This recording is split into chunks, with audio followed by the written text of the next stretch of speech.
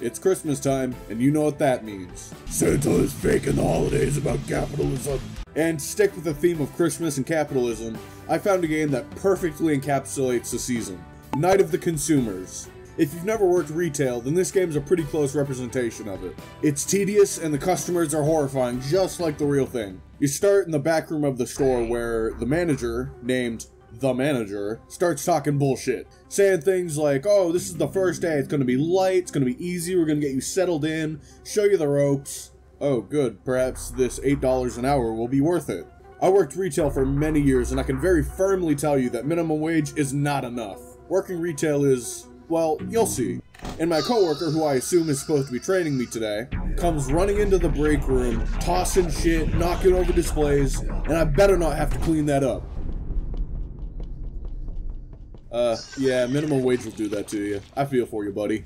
And once we're out on the sales floor, the first thing I notice is the clock always ticking down in the bottom right corner. This game is time sensitive, and that's the only criticism that I have. Because that's not at all what working retail is like. You're paid hourly, and there's no getting stuff done early and going home here. You're gonna want to stretch out every little task so you don't die of boredom and depression. And the premise of this game is simple enough. Take boxes, stack shelves, and avoid every customer you see because if they see you, they'll hunt you down like rabid zombies. I lost my baby, find him.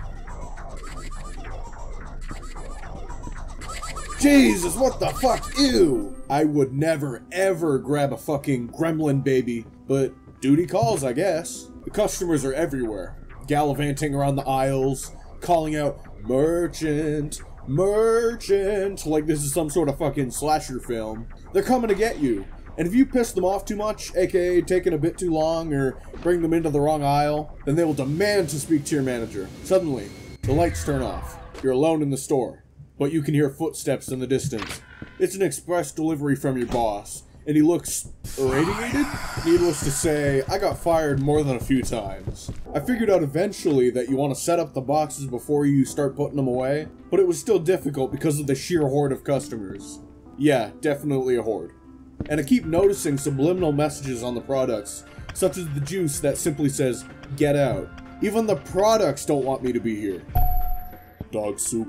The controls are a bit wonky, which in my humble opinion, really adds to the tension. This game's a little janky, but just enough to make it charming, because it works most of the time. You stock shelves and you can look left or right to watch for customers, but getting away from them requires quick reflexes, which I do not have.